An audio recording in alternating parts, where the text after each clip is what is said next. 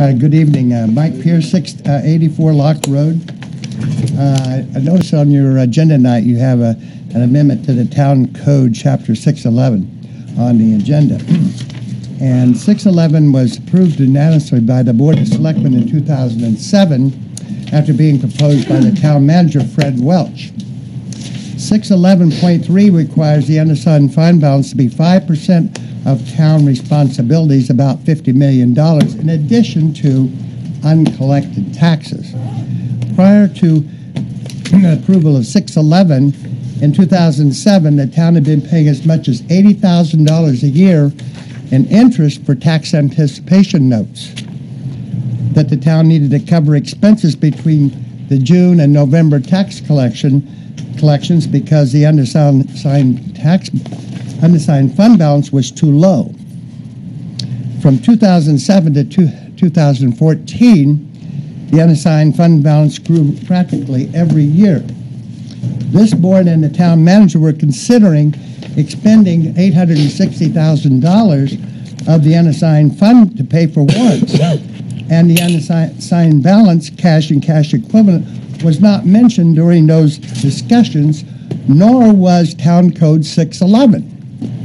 Until Mary Louise Woolsey brought it up, and the town manager and the chairman, Rick Griffin, who was one who approved it in 2007, shut her down.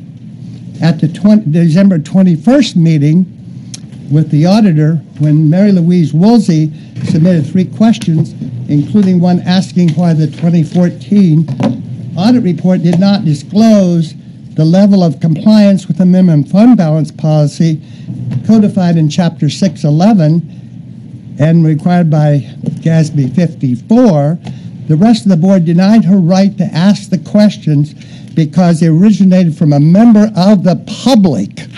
A member of the public.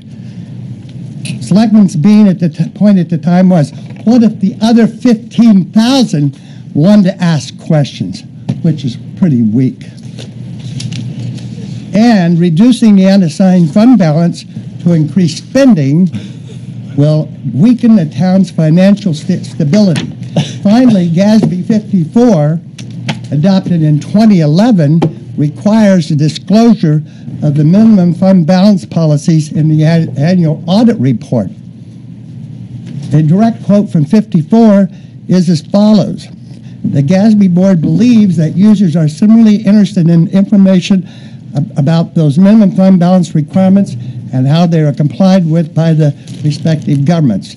Therefore, this statement also requires that governments disclose their minimum fund balance policy. Why was the town policy missing from the audit is the question of the day. Thank you.